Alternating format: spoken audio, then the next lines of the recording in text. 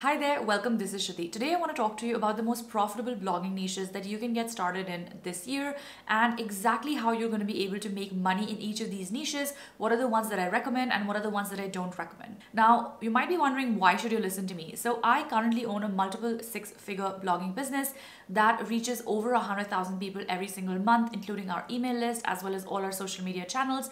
And I've learned a thing or two in the past from all of the mistakes that I've made in the last 5 years of blogging. So without further ado, let's dive into the most profitable blogging niches. So the first niche that I'm excited to talk to you about is personal development and self-care.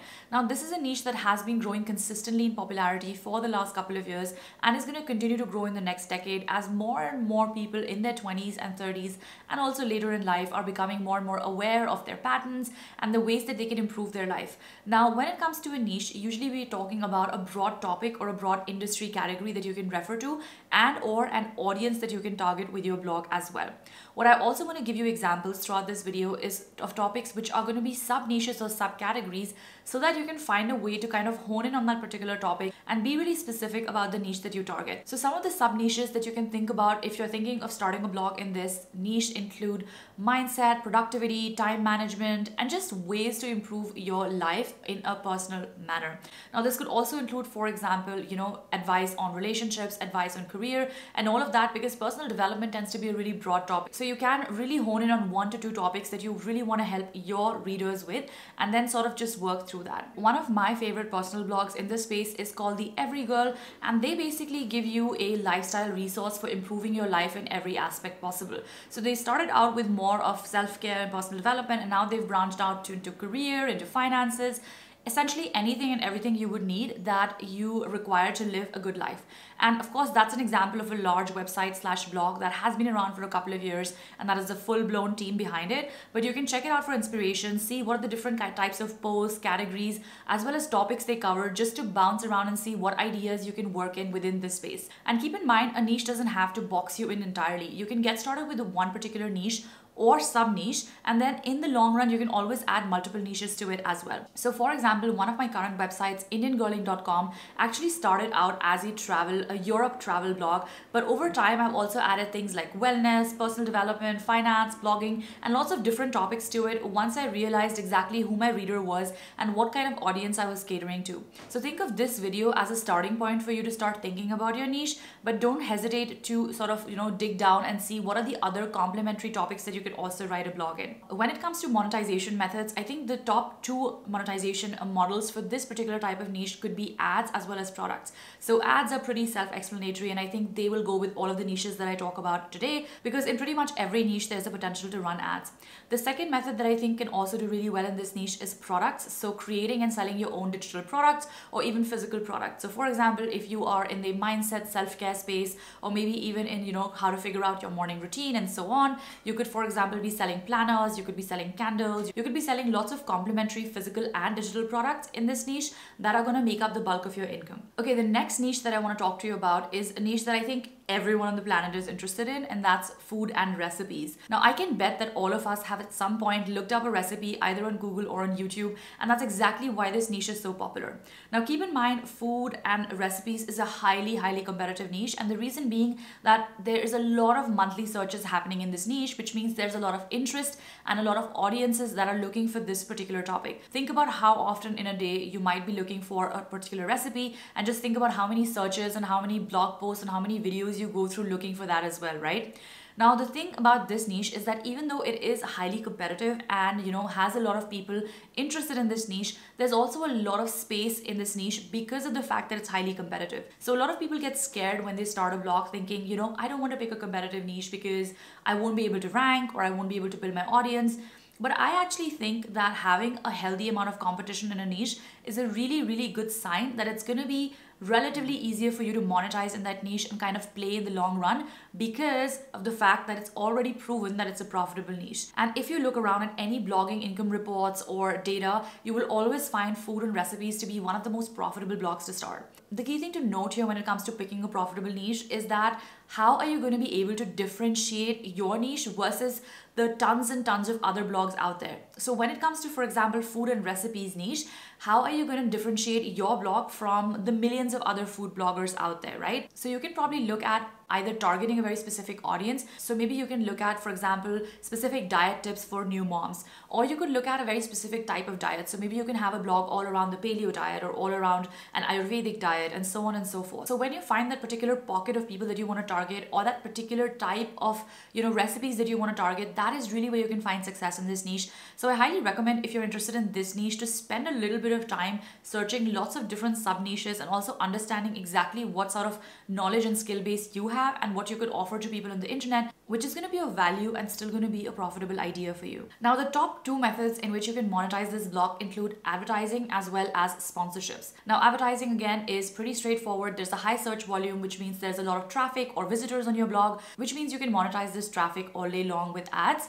However, another really interesting way to make money with food blogs is through sponsorships, because as we know, there's so many companies and products in the FMCG food space which are just looking for new bloggers to, kind of showcase their products, do reviews for them, and then make money through that method as well. Okay, the next niche is one that I think is only going to go up from now to, the next decade, and that is personal finance and investment. Now, when we talk about personal finance and investment, it's pretty much anything and everything to do with the way we manage our money in our day-to-day life. So it could be anything to do with how to, for example, invest in the stock market. It could be how to invest in crypto. It could be how to create and sell NFTs. It could be about retiring early. It could be about financial freedom. Like, there are literally so many topics that you can focus on within personal finance, not to mention the fact that the kind of partners that you can have in personal finance, because of the amount that this audience spends, is definitely much more on the premium side, which means that you don't need a large amount of people to actually make a large amount of money in this niche. So what you really need is a specific audience that you can focus on and a specific topic that you can provide them with, and then you can kind of monetize your blog in different methods in order to make the same amount of money that you would probably require in other niches with a lot bigger audiences. When it comes to monetizing this niche, the top 2 methods are going to be advertising and affiliates. Now, advertising works phenomenally well in this niche because of the fact that the audience that is looking, to get captured has a very high premium on it. So think about it. If you have a blog which is all about credit cards, the types of companies that are going to be advertising on your blog are going to be banks as well as financial organizations, which have a lot of money to spend for acquisition of their customers. Hence, the ad revenue that you can make on your blog tends to be quite higher. And this is going to be the case all around, whether you look at a YouTube channel, which is talking about finance, or you look at a blog which is talking about finance. Another excellent way to make money in this space is through affiliates. And again, affiliates also tend to be these types of partners that you can kind of partner up with, whether those are insurance, banking, or financial organizations that again generally tend to have a pretty high commission per sale or per customer acquisition. Now, one of my favorite resources in the industry in this topic includes Her First 100K, and you can really see the types of topics that she covers and see how you could translate that to a specific audience and how you could translate that to a specific sector as well. All right, the next niche is one that has been steadily kind of gaining momentum, but post 2020 is even more relevant, and that niche is side hustles. Now, when we talk about side hustles, there are primarily 2 types of side hustles that I'm talking about. There's going to be side hustles which are online, so anything and everything you can do online, for example, buying and selling websites, selling secondhand gear, blogging, all of these different ways to make money online. And there are also going to be side hustles which you can do offline. So for example, restoring furniture or flipping houses. There's so many side hustles that you can think of, and I think this is a topic that is going to get more and more relevant, specifically with the younger generation that is now kind of graduating and is understanding that maybe going through a traditional 9-to-5 or a corporate route is not the way that they want to go, and they want to kind of dabble their hands in side hustles. This is why I think this could be a niche that is really potentially worth exploring, and there's so many different takes and different sub niches that you can look into it. You can also talk about side hustles that you can start specifically for moms or for college students, or even side hustles that can be started with low to no working capital, or side hustles in a specific sector as well. When it comes to monetization, the 2 best methods will be advertising as well as affiliates, because number one, lots of advertisers are looking for people who are in this particular age group and in this particular demographic that generally people are looking for in terms of side hustles. And when it comes to affiliates, you really can partner with so many different online companies, for example, Fiverr, Upwork, etc., which are always looking for this, freelancer gig economy and kind of get commissions on sales or any leads that you refer to them as well. Alternate ways to also monetize this blog would be through services. So for example, if you offer a side hustle service, for example, helping someone figure out what their side hustle hustle could be, or maybe even consulting or coaching, I think that would be an excellent way to monetize this particular niche as well. The next niche that I want to talk to you about is again one that is extremely relevant for current times and is going to be relevant for the next decade or so, and that is digital marketing. Now, this is the niche that I predominantly am in, and my company Digital Empires specifically is within this niche where we help entrepreneurs as well as small business owners use Pinterest as well as blogging to grow their brands and businesses and build a long-term profitable business online. So this niche includes subcategories such as social media, copywriting, SEO, content marketing, blogging, so on and so forth. Again, because this is an industry that is constantly on the rise and constantly booming, even if you just pick a small aspect of this industry to target and a small audience to target, you can still be in a very, very profitable niche in the long run.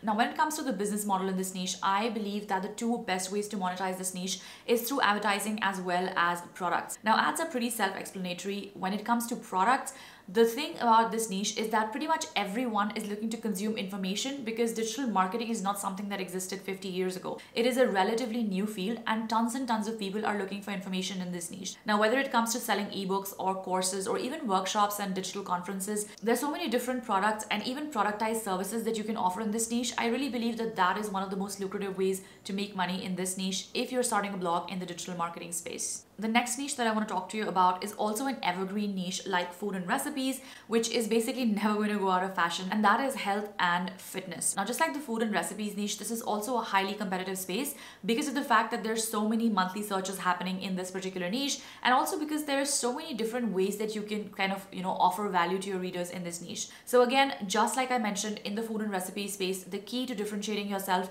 is by picking a sub niche or a sub audience that you can focus on, that not that many people are offering or not that many people are doing that so well, and then do that really, really well.